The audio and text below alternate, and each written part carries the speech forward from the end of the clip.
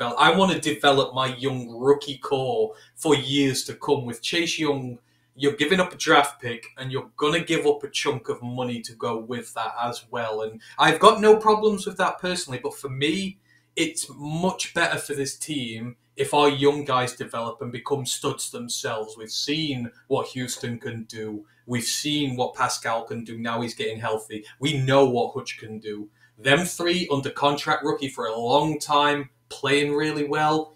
I think that's just as good as having Chase here in the long term. So that's the only issue I have with it. If they were to go out and get him tomorrow and bring him in, I wouldn't be sad about it. But just personally, I'd rather keep our guys and give them the snaps instead. Got a question here. If C.J. Gardner-Johnson balls out this season, what would be the cost to keep him? It's going to be a boatload of money. We're talking top 3 safety money. Jesse Bates money. I said this is the Jesse Bates money. Master Jesse Bates money right there. It's going to cost you quite a bit. I don't know if they're going to do that because we drafted Bryant Branch, who was kind of replica of him. Would you sign C.J. Gardner-Johnson back if he balls out? I would like to, but what I think is, and I don't think the Lions have any intention of keeping him here for more than 1 year. And by that, I think there's a I scratch your back, you scratch my back scenario here for Gardner-Johnson. This is an opportunity for him on an emerging team to show out and go out and get a big-ass payday next year. So he has incentive to come here and play well. At the same time, like you mentioned, we have drafted Bryant Branch, who is going to be learning off C.J. Gardner-Johnson all season and can be just as good as him in this league. So Gardner-Johnson is doing it for his future, and at the same time, he's helping our future. And this time in a year, when that big deal is going to kick in, and we probably can't afford it because we've got lots of other guys to look after, we have secured our future, he's secured his future. And by that way, we have both helped one another. I don't think there is a long-term plan to keep him here. This seems very predicated and very deliberate. But that's not a bad thing. Like I say, it's good for the player, it's good for us. And that hopefully is the way it works out. Branch takes over next year. CJ goes and gets money and gets paid. Good question here from Eric C. Hashtag FGB. What player do you guys think will not make the 53 that you really like? Ooh, that's a good question. That a player whom I really like will not make the roster. That's the thing is I really don't like one said player that I think is not going to make the roster. But if I'm going to go with one who I think has potential is Ifutu Melifonwu. I think he may not make the roster just because of the competition in the secondary. What do you got? See, you got me there. That's what I was going to go with as well. I think it's going to be somewhere in that secondary where there are a lot of mouths to feed. I mean, if he would, I would hate it if he didn't get in. On the other side of the ball, I think if we're going, I don't know. I think most of them make it. I think it'll be in the running back room. Whoever doesn't make it out of Mohamed Ibrahim and Jahmyr Jefferson, I will be highly disappointed. Or if both don't make it, if Craig Reynolds does, I will be highly disappointed because I think they all have the stuff to be. I think running backs where I'm going to be most disappointed because I love the guys in there and I think they all can contribute and we can't keep them all. So it'll be Iffy and then the running backs. Hashtag bald guys, what do you guys think about the new helmet with the black jerseys and blue numbers? So going old back to 2007, black jerseys with the helmet. I think that would be kind of fire.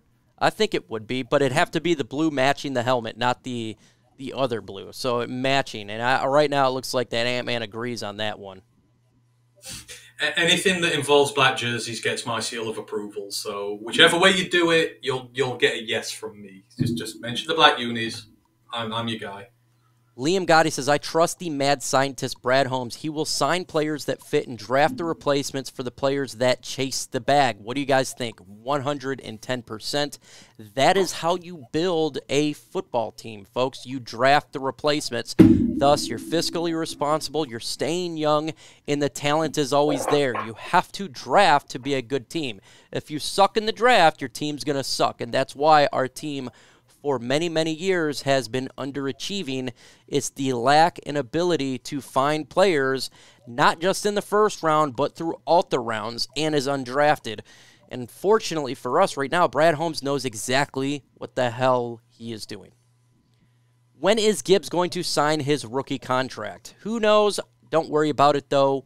They're on the rookie pay scale. You don't have to worry about that. I think the last one was Sam Bradford, right?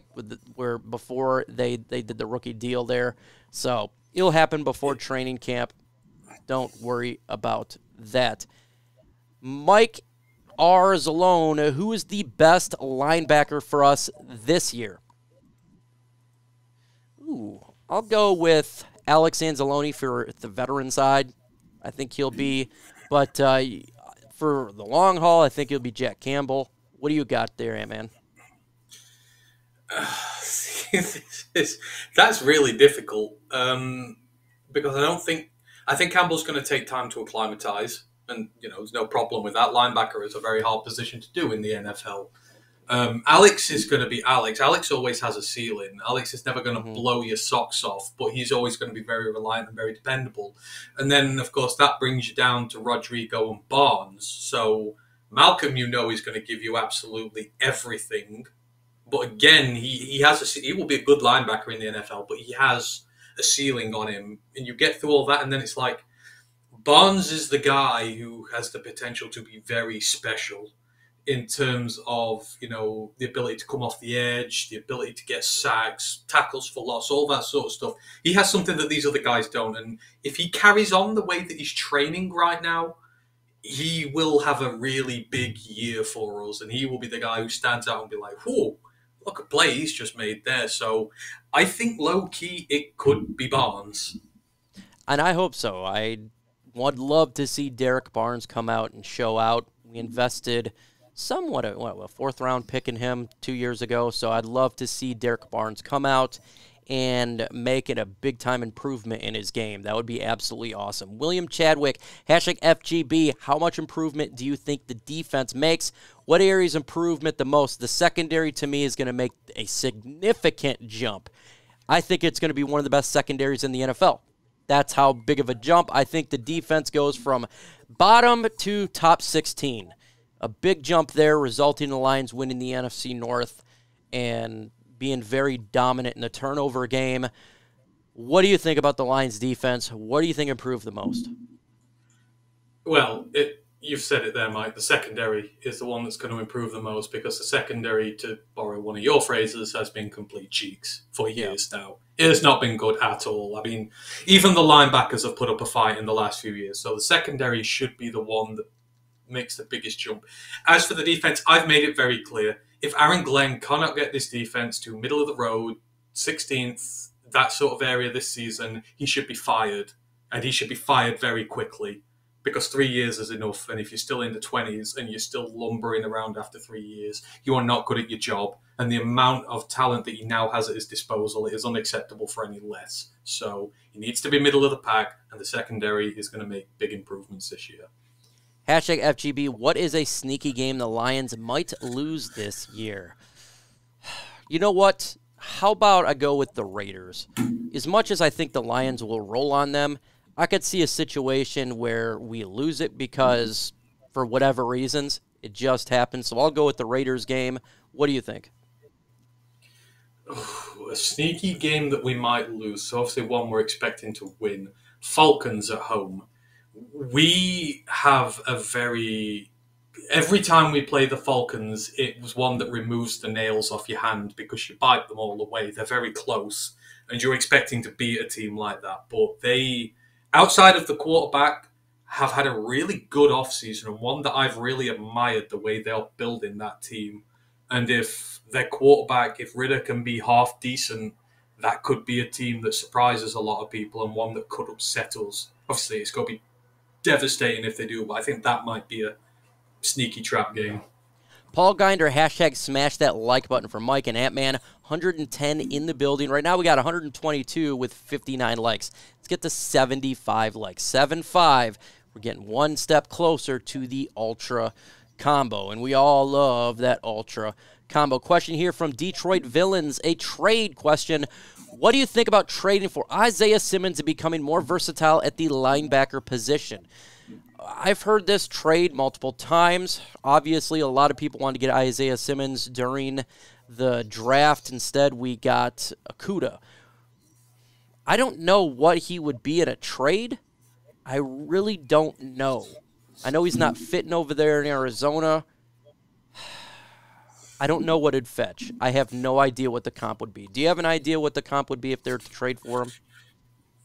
I think they'd try and rip you off for it because they're a rebuilding team who want picks. So, and it doesn't really matter to them if they can't get rid of him because he's still on that rookie deal. So I'm not sure. All I know is when I get asked about Isaiah Simmons, I can see the scowling face of Luke G looking at me going, don't you dare say you would get him, man. He would despise me if I said that. So out of respect for Luke, no, I don't want him.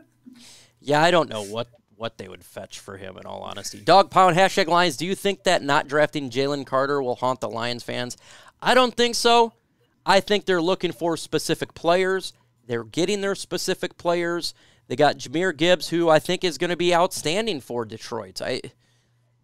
Right now, Jahmyr Gibbs is blowing up OTAs in minicamp. I fully expect him to blow up training camp and fully expect him to blow up the NFL season. I think when people see his play, they'll forget about the Jalen Carter situation. What is your thoughts on this one, man?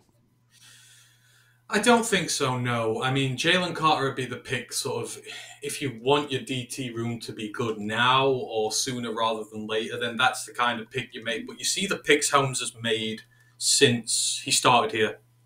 You know, Levi, second-round pick. Aleem, third-round pick. Broderick Martin, third-round pick. He's getting guys in who not necessarily going to be at the apex of the game right away, but long-term sustainability at that position. They're going to take a little bit of time, and I can buy that. We're strong at edge. You know, we've got some good vets in at DT at the minute, and they want guys who they can develop long-term. Carter just feels like the guy you swing for if you want to win this year, and we're building long-term sustainability. So no, I don't think it will haunt us. And like you said with Gibbs, man, the guy's going to be so special, and I think we're going to forget about who was in the draft at the time we drafted. It's not going to be one of these who we could have had, DK Metcalf instead of Jelani Tavai type things. It's, we got Jahmyr Gibbs. We want Jahmyr Gibbs. We don't want anyone else from him around there. #FGB, is Charles Harris or Julian O making the roster from 9 Drinks? Charles Harris making the roster. Julian Akwara have not making the roster. Your thoughts on that one? Yeah, Julian's not making the roster. He'll be gone. He's done. Year 4. Other guys have come in and made more of an impact in much lesser space of time, and that's the standard now. He's not reaching it. Charles will. Julian will not. Lions, will Ibrahim make the 53-man roster? Would love to see him on the team. I think he gets it over. I don't know if he makes the roster, but I think he would be above a Jasa Kabinda, even though they like Jasa Kabinda, and Jermar Jefferson. I don't know if it makes the roster, though. It just depends. But I think right now he's above those guys. What do you think? Me, personally, I think Ibrahim is the perfect running back 3 on this roster. Agreed. Because, as I say, when you are done sending Jahmyr Gibbs and David Montgomery at a defense and they are tired, they're blowing, they need respite, and you're going to send an utter tank like him who can take carry after carry, hit after hit. This is a guy who just smashes people in the face, knocks them to the ground, and carries on running. That's the kind of guy you want to bring in when you've got a tired-ass defense, and he's something that the other two don't do. So you want as much versatility in your backfield as possible. Like me, I love Jahmyr, but, Monty's kind of a superior version of what Jahmyr can be, and then with Reynolds, again, it's kind of, we've got these slippery guys out the backfield who can do, we've got those guys. We don't have a Mo Ibrahim on this team, so that is why I think he should be running back 3, really, because I want as much versatility in the room as possible. #FJB, Gibbs is going to ball out this year. I agree. Absolutely, I think he's going to ball out. I think he's going to be an integral part to this offense. And immediately, week 1, we're going to find out versus the Kansas City Chiefs and I think he does really well. His name's going to be blowing up after that Thursday night game. I think people are going to really start talking about this guy. Personally, I love what he's done so far. I think he's going to be really good for the Lions. Let's continue on.